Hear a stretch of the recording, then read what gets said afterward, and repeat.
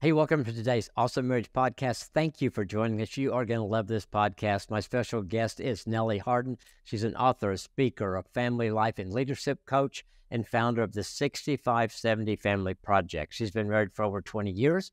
Nellie is mom to 4 teenage daughters. She believes in a life of intention and making dreams and goals realities. The topic is life-giving rhythms in parenting. She has some of the absolute best parenting ideas I've ever heard. You're going to love this. Let's go to the studio right now. Nellie, welcome to the Awesome Marriage Podcast. Thank you for saying yes. I was so excited when you did, and I'm excited for today when we get to talk. Thanks again for saying yes. Oh, thank you for having me on. No, you're welcome. So, for people who may not know you a lot, let's kind of get into this deal that you've got this career in biology and psychology. You've got a behavior background from humpback whales to human kids to families. So how did you get from biology to family life coaching? Well, I think it goes underneath the surface to say why I was so interested in that. You know, I grew up in the Midwest. I was surrounded by the Great Lakes, but certainly not oceans, yet I had just this calling, this urge in me since I would say early elementary to study whales. And the fact that I went through school, I even went to college in the middle of the country at Indiana University, and I was able to still do that, and I accomplished that. So, but I really love the combination and the interweaving of biology and psychology, because I love to know, like, the nuts and bolts, how things are actually looking and working and firing and things. But then how does that come across? How is that expressed? How is that explored in experiential and in behavior, right?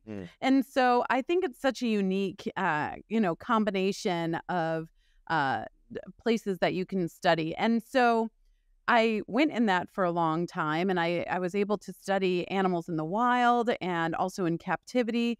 And it's really interesting to me how much that comes into play in parenting and in the work that I do now, to have been able to study and witness what, for lack of a better word, what really raw parenting, black and white survival parenting looks like, and the purpose of what this child rearing time is, in order to, we are raising adults. We're not raising kids in order to get them ready for the world.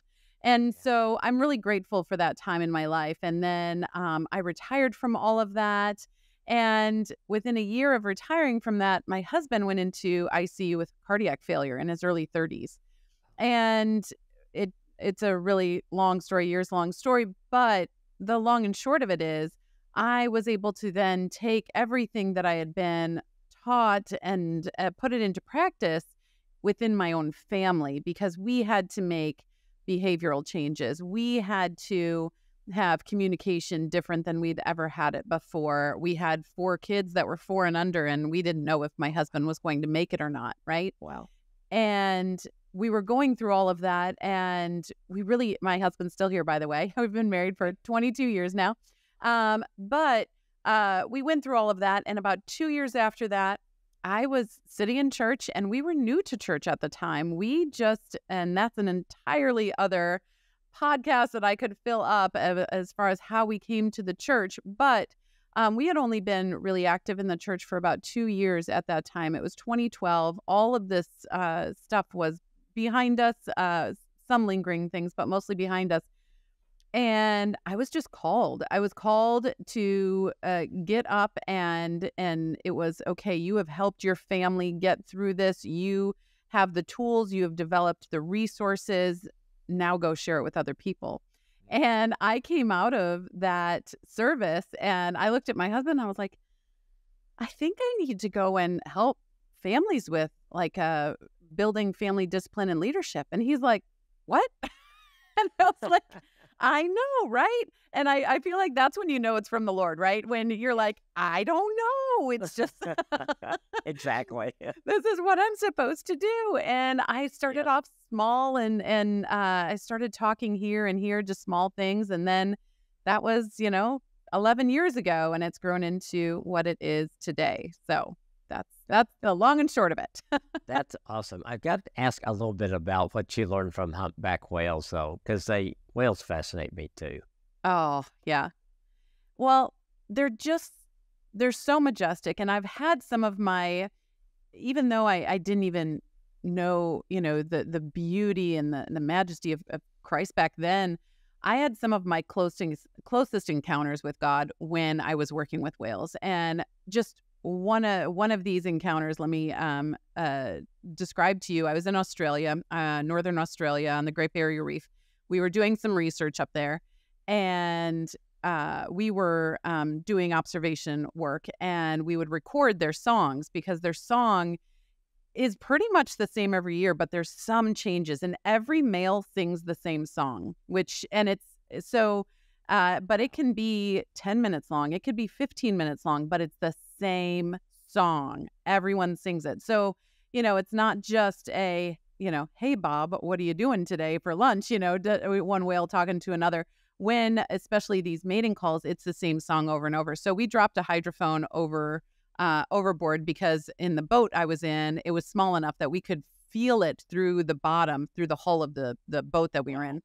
So we dropped it overboard, and we're in wide open ocean here. Let me give you an idea of how small this boat was. It was small enough that I could hold on to the side and drop my head under with a snorkel on and look underneath. That's, how small this thing was. And so that's what I did, though. And there was two others on my team. Thankfully, we went to different sides of the boat to do this. But so we dropped over and we looked, and under our boat, with the sun just pouring in and like a spotlight on this, it was an adolescent male humpback, and he was vertical in the water, pirouetting just slowly with those huge humpback, pectoral fins, just kind of dancing and latency behind him as he would, drag through the water. And he was just singing this song, and we could literally feel it. And when you're laying on the boat, then we could feel it in our hearts. We could feel it in every bone of our own bodies. And I just sat there and watched this, and it was such a magnificent moment. And it was so powerful, yet so gentle.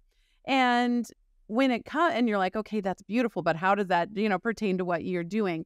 And I think with parenting too, we have the position where we can be so powerful, right? We can, for lack of a better word, lord over them. We can, you do this, right? We can be on that big chair and them down there. But if we're doing that, then we're missing the beauty and the peace that could be coming through that and the growth of that child. And so having that power and that we have, but being peaceful within that power was something I take away from that moment that pertains to parenting and what I get to do now. And I remember witnessing, and I was doing observations on gorillas actually another time, and just seeing these moms that were so patient with these babies that were not doing what mama wanted them to do at all, right? And mom was trying to teach them how to do something, and she just kept grabbing them. Nope, that's not how you do it. Nope. And she was so patient, and really seeing, okay, she is trying to get them ready for the wild. And in our human, messiness that we have, it is, we are raising children to get them ready for the world, the messy world that's out there. And so we have, especially I feel like in Western culture, have this idea of we are raising kids, and once they're 18, they age out of childhood, but then you're just releasing them to, I'll just, keep with the metaphor and say the wild, right? You're releasing them to the wild instead of launching them into it, equipped with the knowledge, the faith, their gifts, their talents, the knowledge of how to use them out in the world, their worth, right? Their self-esteem, their confidence. So there's a really big difference between releasing and launching your kids. And what happens out in the animal world if these children are abandoned and do not learn how to use what they need to use out in the world, it doesn't go well, right? Yeah. And Yeah. Exactly. And we see that today, and maybe it's not, unfortunately, sometimes it is, but many times it's not a physical right? Not survival that they're going through, but definitely emotional and mental and spiritual. So equip them so they can go out into the world ready for the world. So as the mom side of you, you just are launching your oldest daughter this. I am. So it's all coming, all this stuff you've been talking about now. Now you're in the middle of it. Yeah. Is that interesting? I mean, is that just thinking, oh my gosh, this is me. I'm not talking to someone else about this. This is our life right now. I know. Sometimes it's funny because as a family, we're going through and doing my program right now. So It's just so funny, it's videos, and so it's still my voice, it's still my work, but at least it's third party because it's not me standing in front of them doing it. Right. They can kind of see it as separated a little bit, but we're going through that. And just today, I was at orientation for her college, and we were asked. We had these little clickers actually. Instead of clapping, they give us clickers, and they said, "Do you feel like your child is ready to come into this world and be, safe and thrive?" And I was able to click that. I really was. I really feel like she's ready. Now, will she go there? Will she? Yeah, she'll go there. But will she make mistakes? Probably. Will she, go there and be overwhelmed, especially at the beginning? Absolutely, right? But we have done everything that we could do here at home, and now she needs to go and apply that in the world that she is creating there. So yeah, it's a big day for this conversation right here. Yeah. Well, I just love the analogy between that and as you talked about the whales and the gorillas, and the principles are there and we have so much to learn from them. I love what you said about the patience of the mom gorilla. I mean, I think there's every mother at some point would like to have more patience. Oh, yes. And just to see that, that's awesome. So let's move on to the 6570 Family Project. Let's talk about that, the idea behind it and what it is. And so going along with this same idea, it's funny. Our family has run a few different businesses here and there, and this one is mine. That I have, and it is my love, it is my passion, and it is everything. But all of our stuff is born from our own lives. And so, we experience something, we learn something, and then we go and teach something. And the entire idea behind the 6570, which by the way is how many days are in 18 years. There are 6,570. So it's a big reminder to show up intentionally every day. And it does not mean that you will be perfect every day. In fact, I do not believe in perfectionism. And honestly, as a parent, I really urge people to stay away from trying to be perfect, because we are raising other adults here, right? We're raising other humans. And if we're trying to be perfect, then that is a pressure that we are putting on them in order to do the same, right? And no one is perfect. And in order for them to learn, how do I get up when I fall down? How do I apologize when I fail? How do I face someone when I've embarrassed myself, right? They learn that from watching what's happening at home in their natural environment right there. So as a parent, we're going to mess up. And then we show up to their room and say, you know what? I really shouldn't have said that. I'm really sorry. Let's try that again. Can you explain to me a little bit more what you wanted to tell me? And I'm going to be calm now. And again, I apologize, right? So they know when they overreact at some point, which absolutely will happen, they can approach that person with kindness and compassion and sincerity and say, you know what? I overreacted. I'm really sorry. Can we try that again? Right? Yeah. So what we're learning there. So anyway, the 6570 is all about showing up with intention during that time and building this one foundation. So I use the, kind of an analogy of a lava field a lot of times, and because that's, the world can feel like a lava field sometimes. And if you are in a lava field and you have one little platform here and you have another little platform, way over there and another one over there, you are, first of all, never feel safe, right? Because the lava's always right there. You never feel safe. You have to figure out how to get to the next platform if you need it. Maybe you learned a lot about scholastics here. So, okay, I'm on this one. I'm good. Oh, wait, now I need to figure out someone needs me to do something, but I'm overbooked because I'm in hustle culture. So I need to figure out my time management, but that's way over there. How am I going to get there? There's all this anxiety all the time versus building one very strong, firm foundation at an address, right at the cross section of understanding their biology, their psychology, their faith, and understanding how to be in and relate to culture, but not be of culture, right? And so right in the middle of that cross section, you build your foundation. That foundation is built it's a 3-tier. Just think of a 3-tier cake, right? But much stronger. It's a 3-tier cake. And it is made out of worthiness. So that bottom foundation is worth. They have to know that they are worthy to be here. And then the next layer to that is going to be self-esteem, right? Their value and appreciation of self and others. And then that top tier is their confidence, their true belief in themselves. And if we can build that foundation at that address and build it along the way, then they will be ready to launch. Now, yours, mine, my child's, anyone that's listening to this, it's going to look a little bit different, but it's still, someone's, how someone feels worthy. For example, there's 5 elements to that. They need to be seen. They need to be heard. They need to know they're loved. They need to know they belong and that they have a purpose. But the way my daughter feels seen and heard might be different than how your daughter or someone else's child feels seen and heard, right? So it's uniquely made for that individual, but the structure is the same. And then when they're at the top of that, they're far away from the lava. They don't feel like they have to be anxious all the time. They're like, I got this. They can have their own little oasis up there chilling on a, little hammock up there. And they can really build on and they can launch from and they can grow on that one single foundation.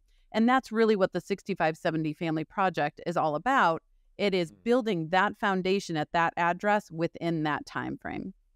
That is so good. You said something that I really liked when you said it. It's not a one-size-fits-all. Mm-hmm. So you've got 4 daughters. Can you give an example just from them of how what you did different from one to the other?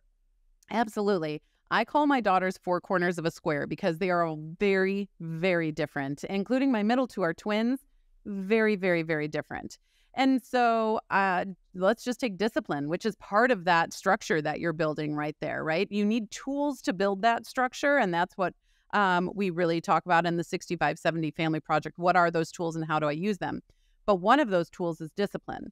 And how I discipline one twin, I'll just take them since they're a good comparative analysis there. Yeah. How I do talk to one is very different than how I have to talk to another. One requires me just to look at her a certain way, and she's like, oh, yes, I know exactly what you need me to do. I'm sorry. The other one typically needs a lot more coaching and a lot more, talks. Sometimes I've even had to, we have a camera in our kitchen, for example, and I've had to bust that out sometimes. And because she didn't believe me, right, on how she was behaving. And so I had to bring that out. And then she was like, oh, yeah, okay, I get it, right? And so just how they're disciplined, and keep in mind, discipline means, for all the listeners, discipline means teaching, right? Discipline is not consequences. Those are 2 separate things. Sometimes discipline involves consequence, but every time discipline is teaching. And so depending on what the circumstance is there. So how I discipline each one of my kids is so, so, so different. Knee-to-knee conversations, like sitting down and we sit, crisscross applesauce, knee-to-knee, just looking into each other's eyes so the distractions of the world aren't around. She knows that I am serious and 100% invested in her right now, and vice versa, right? And so when some things are happening, we sit down and we have those. Some of my kids I've had to have more of those with than others, right? And so it just really, really depends. And it takes getting to know your child for who they are and who they're becoming, right?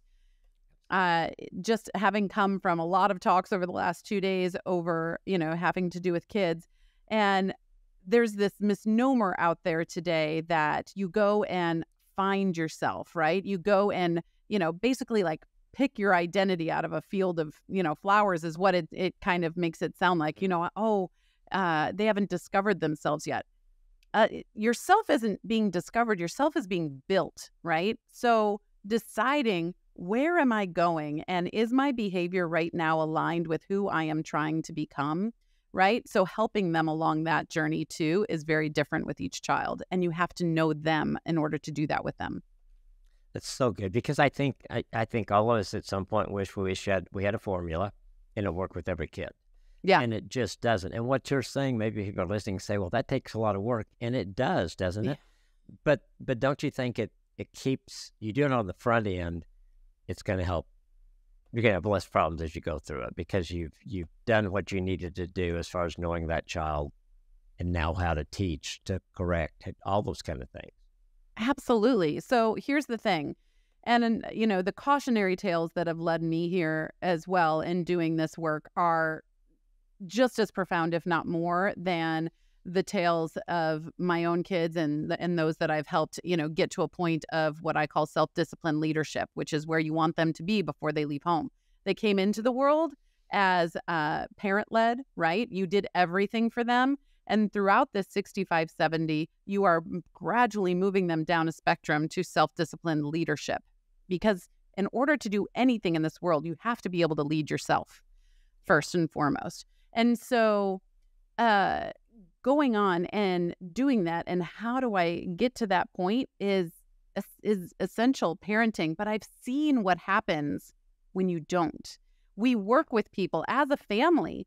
We work with people who are in their early 20s, who are in their 30s, who are even beyond that, who didn't have this foundation built when they were kids. And those consequences are big. And they not only hurt themselves, but they hurt so many people around them as well. And it's heavy and it's hard. And that's a lesson that we've been able to show our kids and see, you know what? They just never learned this that we're teaching you right now. And this is what happens, right? But we're going to love them and we're going to pray over them and we're going to help them anyway. But this is where we don't want you to be. And this is why we're teaching you this now, right? Oh, that's so good. And it makes sense, probably makes a lot more sense to your kids then when they can see the other side of it. Oh, so, yes, absolutely. So you talk about the shift that might come as a child moves in the second half of growing up years. Is there a change? What is the change that would happen from that stage to the second stage? Yeah, so the first half of childhood, like I kind of alluded to a little bit, is you're really building life for them, right? Okay. Their friends are who you say they are. They're eating what you say they are, right? They're doing and going to what you say they are. And then the second half of childhood, instead of doing life for them, you're really moving and transitioning to doing life with them so that at the end of the 65-70, they are doing their life, right? In a self-disciplined leadership manner. And so this shift happens. I call it the great transition. And there's no certain date that it happens. I'm so glad that we have 6,570 days to really do this area of parenting. You know, you're always going to be their parent, but this 65-70 is your highest impact zone for the rest of their life. And so I'm just very grateful we have all this time. And some kids, I'm seeing this starting around age 6, age 7. Some of them I'm seeing 11, 12. So on average, it's around 8 or 9, right? Mm-hmm. And I hear from parents, I don't know what happened. You know, this just started coming up and she started acting like this and doing this and making these choices. And I'm like, it's all normal. It's 100% okay. And this is why it's so important to understand biology, the brain functionality of what's happening in her body, and especially in young women, the endocrine system too, to understand what's happening with the hormone levels. And as a parent of 4 young women myself, if I didn't understand this, I would probably have the vocabulary like I hear a lot of other parents of young women having, going, I don't know, they're just being a teenager. They're driving me nuts. They're being rude. And that's just their job, right? I've heard that before. I'm like, that's not really their job. Gaining independence is their job. Being rude is not their job, right? And so, and they're driving me crazy. So I'm just going to, let them do whatever. And then that sets them up for so many scenarios where they could be unsafe, right? Absolutely. And so if you understand their brain chemistry, the fact that their brain is between especially like 10 to 15 is developing like it did when they were toddlers. And then you see some light bulbs go off like, oh, yeah, they are acting like they did when they were a toddler. I'm like, yes, it's okay. But this time they have a lot more independence. They have a lot more words to use back at you than they did when they were 2, right? And a lot more freedom. And so it's much more challenging during the adolescent years than it was when they were mentally and emotionally anyway. Physically, maybe a little bit less, but mentally and emotionally much bigger than when they were toddlers. And so if we can understand that and come alongside and support that brain transition, support that frontal lobe, everything that's under your, your hand, if you put it under your forehead, if we can support, okay, they are making connections right now that will last them the rest of their lives. You can think about it like a train track being laid, right? And anyone that's ever seen, a track being laid, let's just say East Coast to West Coast, it doesn't just happen overnight. Those pieces are laid one by one by one by one over time with intentionality of direction, angle, where they're going to go. And as a parent of an adolescent, we are helping them lay those tracks right now. And it takes some of that intention, even if they are not seeing it, right? Their brain is full of a lot of hot wires that are going all over the place right now, especially in a young woman. Memories run through the emotional centers. And so they come home and they seem fine. And then they tell you about something that happened in first hour and all of a sudden they're a puddle on the floor. And you're like, they're just insane, right? No, they're having a memory. They're literally reliving it. So understanding the biology is a really big coping mechanism and understanding mechanism of parenting young people today. And then how that perceives in, psychology and where they're at in their faith, getting them to own their own faith before they leave home, not just, borrowing the faith, of their parents. And then what do I do with this whole culture thing? Because culture is constantly changing, but you don't have to be constantly changing, right? You can stand firm within culture without being of culture. So that's so good. So for parents, because I don't know how many kids I've had tell me that I've talked to, they're maybe 13 or 14. My parents still treat me like I'm 10 or something like that. So how do parents know when they're there? How do they know when to make that shift? Because I don't think there's just it's automatic that we know, okay, now it's time to do that. Right. Yeah. Yeah. Just observe, be an observant. So if you get that question or they say, I'm not a little kid anymore, right? And then, a typical parent response is, well, you're acting like one. So, I'm going to do this, type of thing. But instead of going there, which is our reactionary, response, we need to be calm. We need to say, okay, they're really not seeing themselves as that anymore. So ask them, what do you mean by that? And it won't be in the moment, right? Because they're going to go off and they're upset or what have you. But when it is calm, sit down, eye to eye. You don't need to be above them, right? But sit down eye to eye and say, I know you said earlier that I treat you like a little kid, and I understand you're not a little kid anymore, but can you tell me what that means to you, right? And have them, you're partnering with them during this time. And so have them guide the sails a little bit so that they can tell you what they're feeling, what they're seeing, what they're thinking. And then you can come together and say, okay, I'm going to lift you up in that. But this area, do you see how you can have, you might need a little bit more support? So let's work on here, but I understand what you're saying here and I want to support you in that. So really have those discussions and see them as a partner more than a little kid that you are raising. And I know those little kid snuggles are so cute and they're wonderful. And there was a time for those, and they will still hug you and appreciate you and respect you. But we need to, as parents, respect and appreciate them for who they are growing into and becoming as well, and really asking them their opinions. One of those, like I alluded to earlier, one of those pieces of worth is that they are seen and heard. And so that is one of the things that gets them so frustrated is I don't feel like my parents are seeing me, and I don't feel like my parents are actually hearing me. So do your part as a parent and listen and really see them, and then have those conversations. That is so good. And I think, yeah, I think we have a tendency, and I'll just pick, because I've got a 14-year-old granddaughter, that it's so easy. I've heard people say, well, she's just 14. And so you're putting all these 14-year-olds in a box and Yeah. taking time to, because she and I have a great relationship and we talk and ask questions. And, you know, she loves that I listen to her. And her parents do a good job too. They're great parents. But I think that kids want to be listened to, and they want Oh, yeah. you to value what they say. And I think then it can change that whole dynamic you have between them. Don't you think? Oh, absolutely. And another piece to that is ask them their opinions about your own life. That this is so valuable to be able to say, oh, how you doing, Mom? Actually, I'm really stressed out right now. This thing is happening with work or this volunteer position, or, I don't know, your uncle or something. I don't know. What do you think about this? How do you think I should approach this? Right.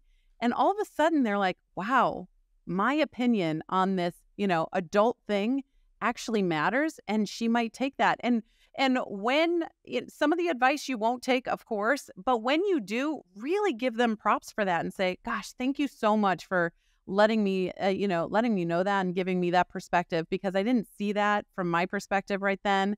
And that was really, really helpful. Thank you.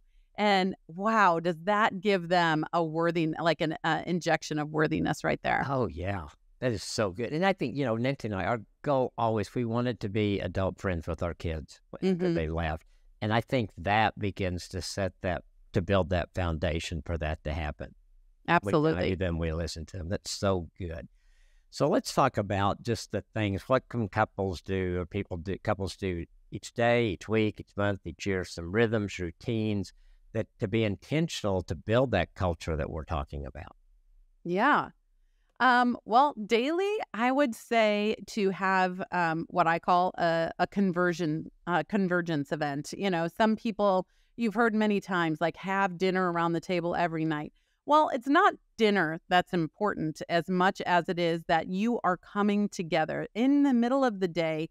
Especially when you have adolescents, things are going all over the place. You think about like a stack of wheat that was just harvested, right? It's just laying all over the place. It looks, like chaos. But then you have that cinching event, that convergence event where everything comes together. And that's where ideas are shared. That is where opinions are given. That is just where the day is shared. This is what happened with me today. So everyone gets on the same page. For us, many times, that's a dog walk. We go on a 2-mile dog walk in the afternoons, and we still do eat together a lot of times too, but more often it is that dog walk that, can really get us all together. And we're just walking, it's a beautiful day. We're walking the dogs. Hey, what'd you do today? Oh, yeah. Oh, tell me about, more about that. And we all get to just share. And so having a daily convergence event, whatever that is for you, might be breakfast, it might be bedtime, or it might be something in between, is really important to maintain that family structure. We're in this together. We're a team, and that's what we do. So that's what I would definitely recommend daily. Weekly, one of the best things that we have done, and I teach and recommend is one-on-one time with each of your kids. And so we have 4 kids. And so on Tuesday nights, I go into, our kids are split between the second and the third floors. And so we have 2 on each. And so on Tuesday nights, we go to the second floor. I go to one room. My husband goes to the other. And then on Thursday nights, we go to the third floor. I go to one. My husband goes to the other. And then the next week, we switch to whatever child we didn't get, the week before. So my kids know every week I am going to have one-on-one time with either mom or dad. And that time is if you only have 15 minutes, just do 15 minutes, whatever that is. We do a half hour. It a lot of times leaks into a little bit longer. And during those times, it can be just, hey, show me what you've been working on in school, or let's talk about your interests, or let's talk about your friends, or let's talk about this really hard thing that we need to talk about right now, right? And it's ran the gamut of everything in between, but our kids really look forward to that time, and so do we. And it really helps get to know them so that you know how they can be seen, heard, loved, belong, and have purpose. Those pieces of worthiness we were talking about that are individual to them. And you will find out things in that one-on-one time that you just won't on a convergence event, like as sitting around the kitchen or the dining room table when, maybe it's a hard subject and they don't want to say it in front of everybody, or they're a little embarrassed, or whatever that is. You will learn things in there that you won't learn any other time. So really important to have that time. Monthly, I would really recommend having a family check-in. And, this could be, if you want to be super formal, could be like a family meeting, right? Or it could just be going out to eat and having this family check-in. I have something I'm developing right now for this. It's just 15 minutes to go through. I really, really, really recommend these 3 times a year. So beginning of the school year, beginning of the second semester or at the start of the calendar year, and then beginning of summer. So definitely those 3 times you want to revisit and, what were your goals? Did you achieve them? What are you trying to do now? How are you helping yourself mentally, physically, spiritually, emotionally? All of those things. And it goes through and it's just really fun and you get to learn something, and there's no interrupting during that time, right? Everyone has a platform that they can talk on, and you can even make it fun. You can have call it monthly ice cream night, or, you have ice cream for dinner one night or something fun, but just bring that in there and have that monthly check-in. And so yearly, I would say just get away as parents, get away once a year.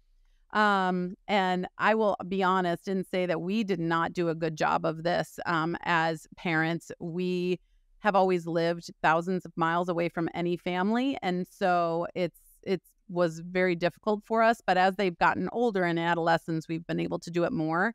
Even if it's just 3-4 days, get away as parents so that you can reconstruct yourselves as the couple that you are in your marriage, and you can come back and parent stronger, because strong marriages are strong parents too. Not to say you can't be a strong parent without a strong marriage as well. I completely understand that. I was raised by a single mom for my first 8 years too, but I do know that strong marriages definitely help in parenting as well. And you have that partner there, and you can feel more filled yourself coming back from that trip. And so that's something I recommend. And then just routines, building a family culture around connection, having things like tech agreements, chores and responsibilities. Are they working? Are you serving in some capacity as a family? Setting expectations, being super clear with one another. Just some things like that. Oh, that's so good. It's really just being intentional every Yes. day. Yes. Got the end goal of what you want. Well, how do we do that? Well, daily we do this. Weekly we do this. Monthly we do this. We do this every year. And if you do that consistently, not perfectly, like you said, Right. you're going to, when that time comes, and really 6,570 days seems like a lot, but from raising 2 kids and 5 grandkids, it goes quick. It goes pretty quick. And so if you're not intentional, and the other thing I guess we ought to say, if someone's listening today and they think, oh my gosh, I blew it, my kid's 13 or my kid's 15, can you start there? Absolutely, you could start there. I mean, we've all seen and heard some of those stories, even of children out of the 65, 70, right? That then have some direction, maybe in their 40s, 50s, 60s from their parents before they pass or what have you. But when we're thinking about what can I do in order to set my child up for success in life? And again, that success is a private, a unique brand of whatever that success means for that child and that family. And so how can I set them up for success? I promise you it must include their worth, their self-esteem, and their confidence. I cannot think of anything, and I've been doing this for a long time now. I cannot think of anything in life that you could label as success, even even the most unique forms of it that don't include those things, right? Because you have to be able to show up and be a leader of yourself in order to go out into the world and do what you were uniquely created to do. And that's the foundation that's required for that. Oh, that's so good. So you mentioned, well, let's talk about personal favorites that you guys could do that you think, just a couple of things there. I know if any kids are listening this with their parents, and when you said ice cream dinner night, they probably want to put that on the refrigerator somewhere. But what are some of your favorites that you guys have done that really feel like you've helped accomplish what you wanted to accomplish with these kids?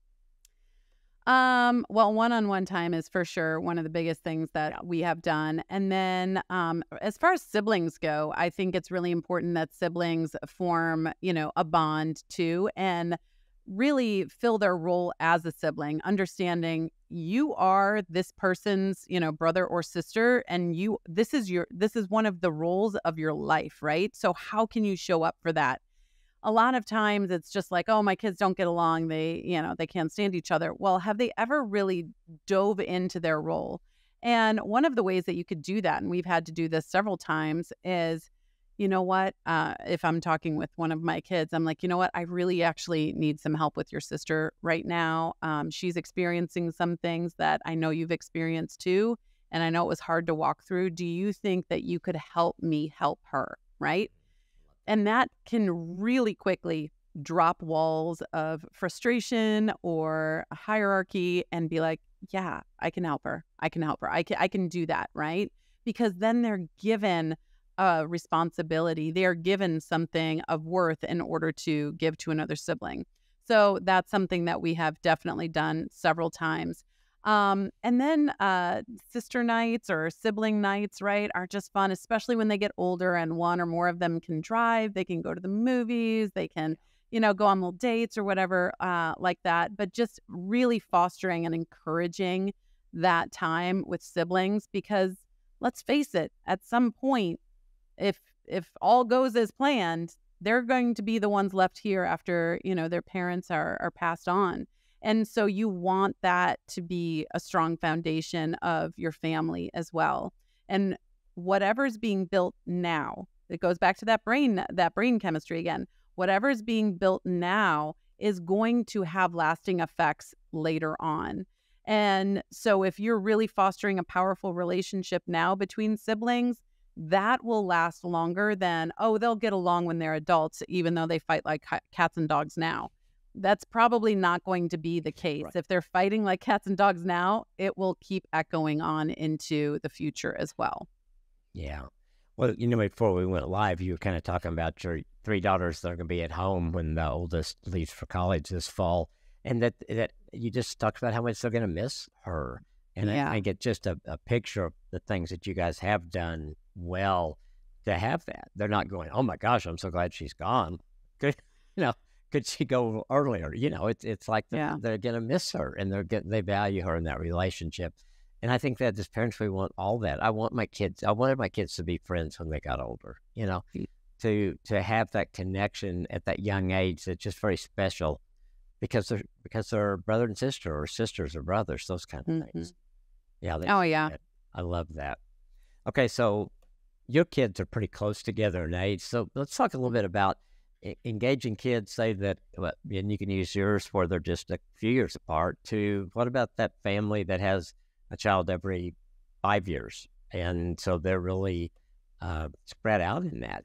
Any ideas or any tips for them? Absolutely. And that was my family growing up. So I'm 9 and 11 years younger than my brother and sister. And so, and I left home. I went to college early at 17. So they were really young when I left, right?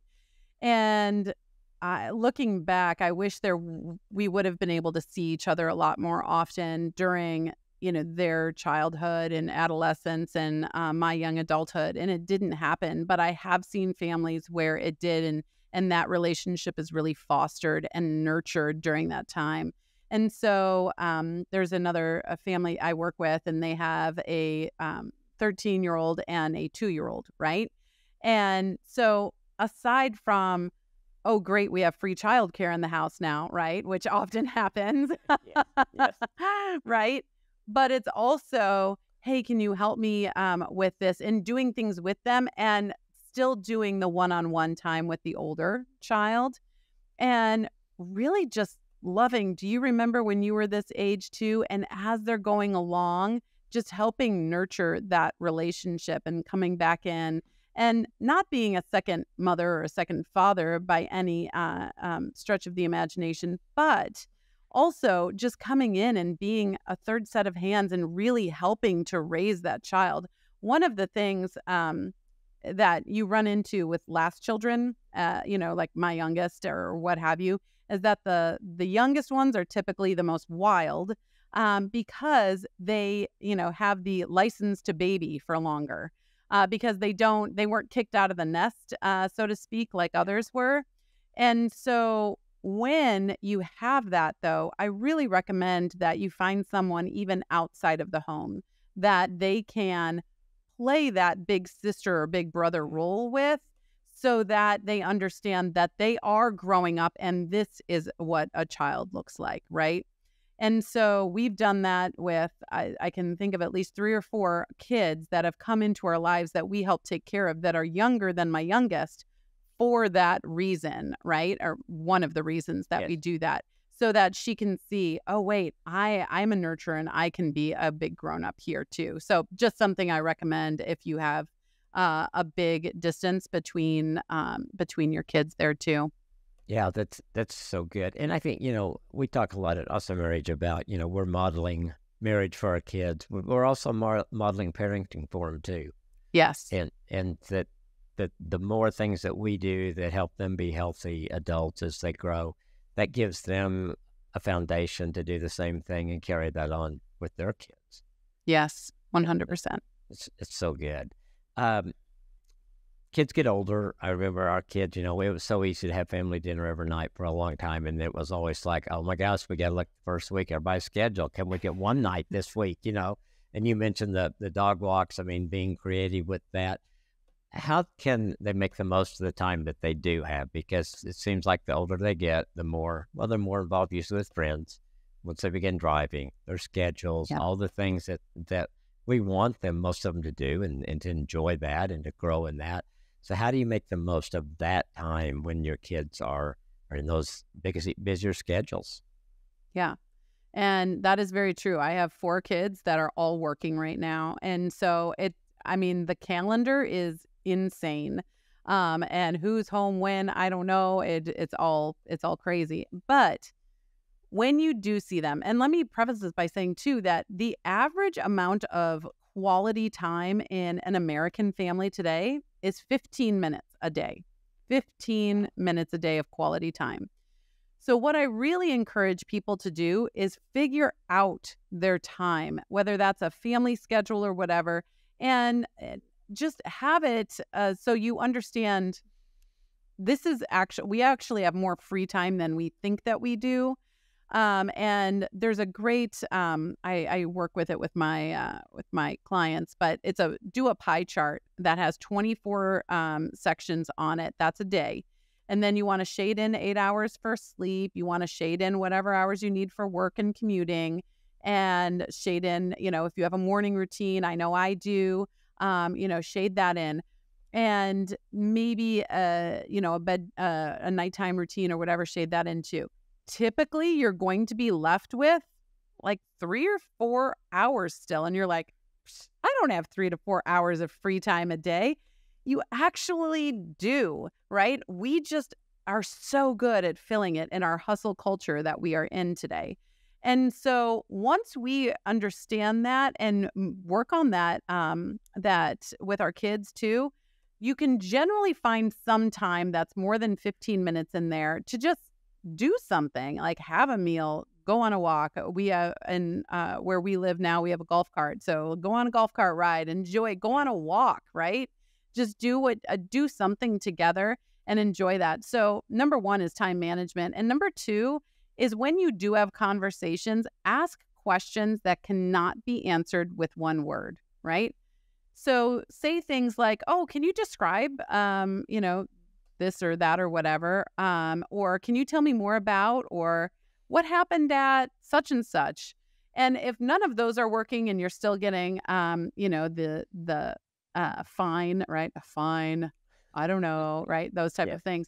Then really be specific and get down to it and say, can you tell me 3 things that made you laugh today? Right. And then just really get very specific. And then there's 3 things that they will tell you, and they might be snarky about it at first, but laugh with them, right? Break the ice, and maybe a deeper, better conversation can come from there. But yeah, ask them things, not just like, how was your day? Good, right? Did you want dinner at 6? Yes. You want to avoid those type of, I wouldn't even call them conversations, those type of questions that are just one word answers. Really get into it and have them, explore their vocabulary a little bit more. And if they are struggling, ask them specifically 2 things or 3 things.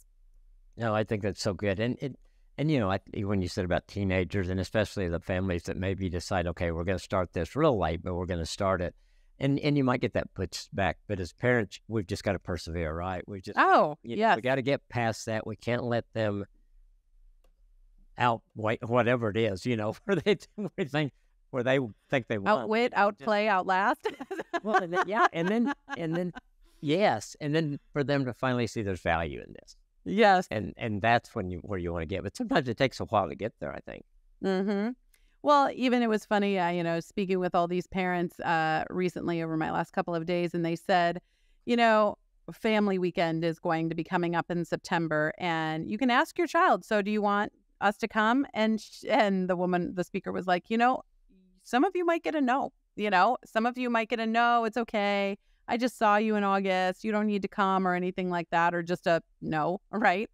And she said, but every time then family weekend comes around and that child is sitting there without their family, seeing all these kids with their families and going, maybe I should have made a different choice. Yeah. And then they call and they, either say sorry or just even have a conversation to hear the people that love and care about them and have been there to protect them this whole time, right?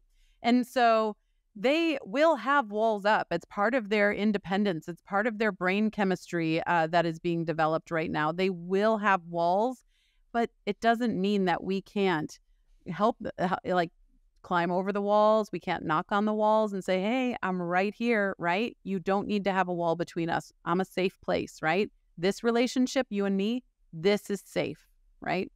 And so, just making them comfortable. That's cool. And there was a time, I was trying to think how old my son was when he came to me to thank me for the way he was raised, but he was probably, I think it was right before he got married. He was probably 23 or 24. And he said, I just want you to know, all those times when I tried to outweight you or try to, get my way over your guys' ways, thank you for hanging in there. And so I think you may not get that from him right now, but I think one day that you will. And especially those that are starting a little late in it. You'll probably get more resistance. And if you start when they're young, and the couples that have young kids, just encouraging them to begin that right now. Absolutely. Absolutely. Before I get to the last question, you've said a couple times a term that I haven't heard that I loved, and you said hustle culture. And I love that. Where'd you come up? Did you come up with that? Or I just think it's such a vivid picture of where we are today.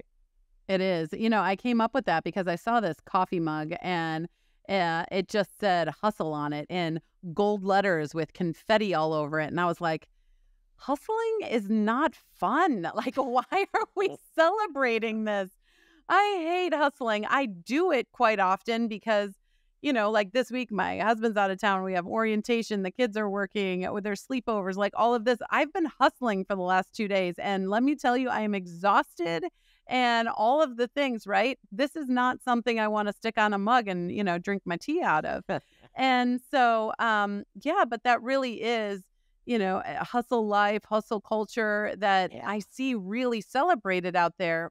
But the more we're hustling, the less we're thinking, right? And in a world where critical thinking is really, systematically being taken away more and more and more, we have to be very intentional about giving ourselves time to think every day.